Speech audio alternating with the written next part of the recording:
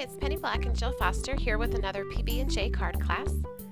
And today I'll be using some new stamps from Penny Black to do some snowy stamping and create some very easy to do watercolor scenes. So here's a look at the card that we will be creating today. I love these bright, whimsical colors for the sky. And I'll also show you some other cards using the same technique at the end of the video. To begin, I'm working on Canson 140-pound watercolor paper, and I just took some painter's tape and tore that along the edge to create my snowbank. Now off camera, I pat that tape along my pants a few times just to remove some of the stickiness so that it's easier to remove when I am finished.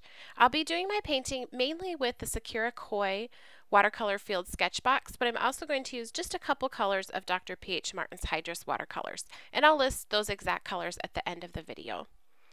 So I'm starting off just by putting a whole layer of clean, clear water onto my background. This just makes it easy for the colors to move and blend into each other as I apply them. And what I love about by masking off that snowbank or the snow at the very bottom, really no matter what colors you put up above it, it's still going to read as snow. So you can be as crazy and as fun and whimsical as you want with the colors in your sky. You don't have to follow a typical sunset colors or sky colors. You can if you want, but you don't have to still have it look like it is a scene in nature. So I just keep adding the colors until I'm really happy with the look. And I sometimes swipe the paint on with the brush, and sometimes I just pat my brush into the water and let the colors just move on their own. And then I'll alternate also by just picking up water on my brush and putting that onto the paper to help the colors move and blend even more. Up here at the top, I just wanted a lighter pink, so there I'm just applying water up at the top. And I just keep dropping in the color until I'm happy. You can paint a whole bunch of these at once, different backgrounds, different colors, and then do all of your stamping if you're working assembly line style, or you can do them one at a time like I did today. So you can let it air dry. I used a heat gun to speed up the process, and now I'm using Penny Black's transparent set called Spread Cheer, and this set is really wonderful for this scenic stamping. There's lots of different images that all work well. And so I'm going to ink that up, and I inked it up with a ink color that was similar to my background, just a little bit darker so that I get a tone-on-tone look. I'm using Ranger Archival ink in the color of Orange Blossom here. And I'm going to stamp that just a few times along the base where the tape is, where it's masking off, and a couple times up it in the left-hand corner just to create the look that it's a little bit taller up on that side. You could also layer these, so I kept things real simple, just use one image, one color, but you could layer your colors. You could add some more stamping on top in black and create more depth to your image. Now I'm going to add my snow. So I'm just taking the titanium white Hydrus watercolor, putting it on my acrylic block, and then I'm going to add some water with my paintbrush and just splatter the background.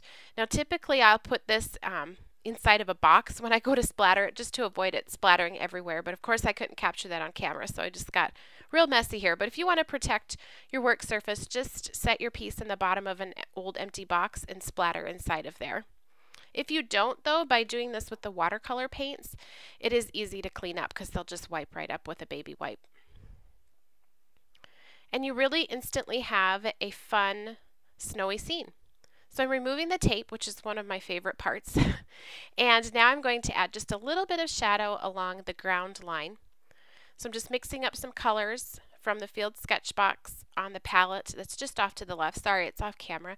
I wanted a turquoise, kind of a grayish turquoise color for this shadow. So I put the color down right along the edge, and then I come in with just a wet paintbrush to blend it down into the white. So I can get a transition from color and then keep the white towards the bottom of the card.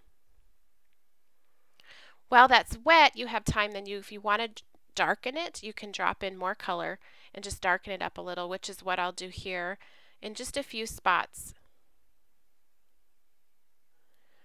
And then you can see I can go back with just water to blend that along the edge. And all I did to finish this was stamp a sentiment, add some twine, and a die cut embellishment. Here's another sample using the exact same techniques, but this time I've used a tree from the set called Joy to All, which also has some really great images for this technique. This card with the green trees, the evergreen trees, they are also from the spread cheer set, the first set that I used, and it's really fun to create sort of a wintry forest look.